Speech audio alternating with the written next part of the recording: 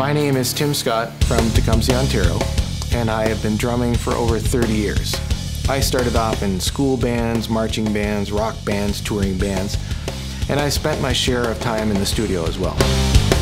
I have also had the privilege of performing as an opening act for bands such as Nazareth, Humble Pie, and Glass Tiger, to name a few.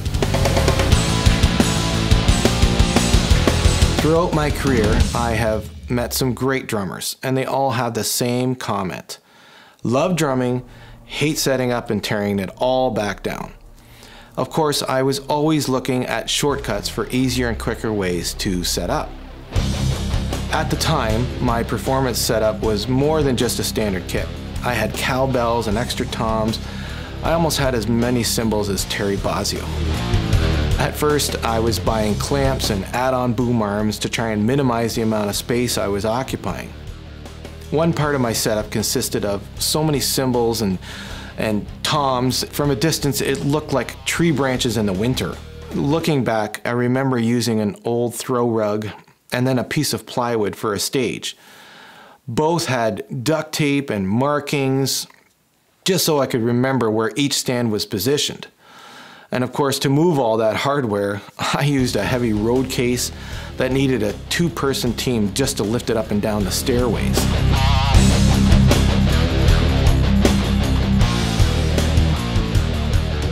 During the 80s, everyone seemed to be switching to this new rack system, which was supposed to help with positioning and reduce setup time.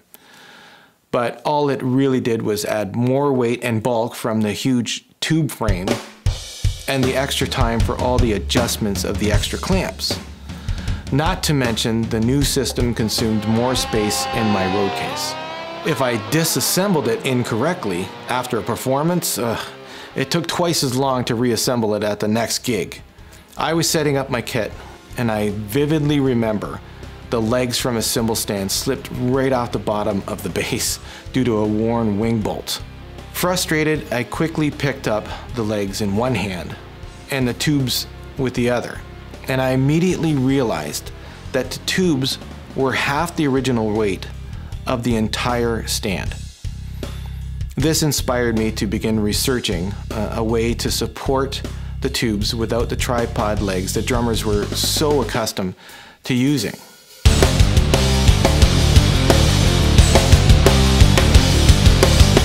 The PoleCat uses lighter polycarbonate plastic with fiber mixed right in the material for extra strength to stand up to the rigors of road life. It's very lightweight and can be used with a variety of tube sizes.